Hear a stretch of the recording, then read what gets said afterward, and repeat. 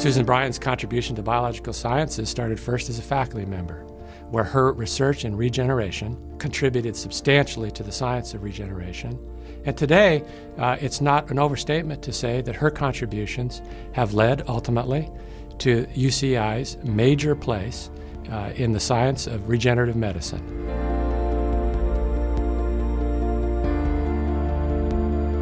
Sue is she's a scientist, she's an administrator, she's also a very strong family person, and her family extends well beyond her immediate family. It extends to all of her friends, and she's so incredibly supportive in everything that people around her are doing, incredibly selfless.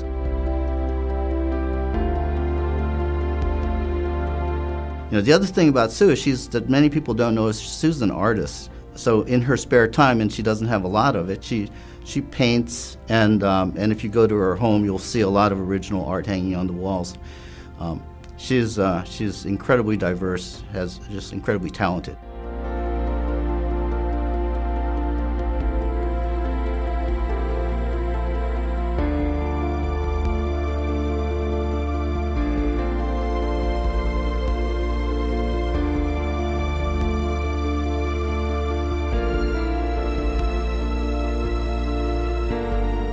She has received awards for her teaching, excellence in teaching from UCI.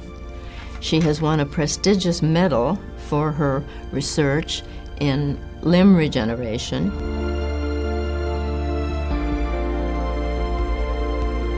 She's a leader in stem cell research, and she's been an admired administrator.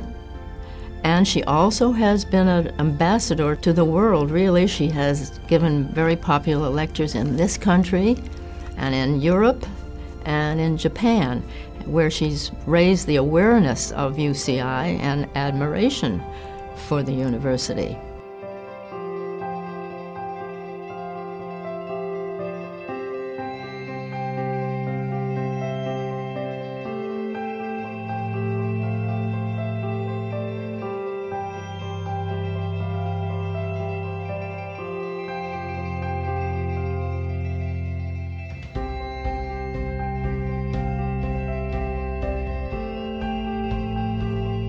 Susan Bryant's influence as a UCI educator and as a pioneer in regenerative biology and regenerative medicine will continue to influence people's lives for generations to come. Besides being beautiful and brilliant, she is a wonderful friend.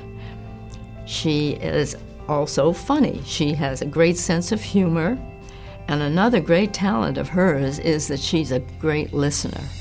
If you have problems or troubles or just need advice, she will give it to you, and if you don't want it, she won't. She just listens.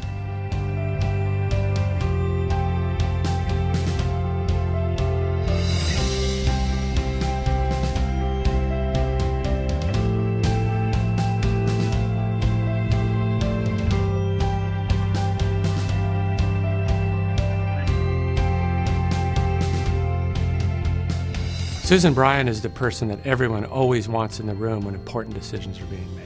Everyone seeks her counsel because she is so balanced, so fair, so committed to the institution that time and time again, her advice is the advice that everyone seeks. Whether we're talking about the allocation of resources around the campus, or how the university can move forward on diversity, or what the best influence is for the central administration in promoting teaching and research, Susan Bryant is the person we all turn to for the best counsel and advice.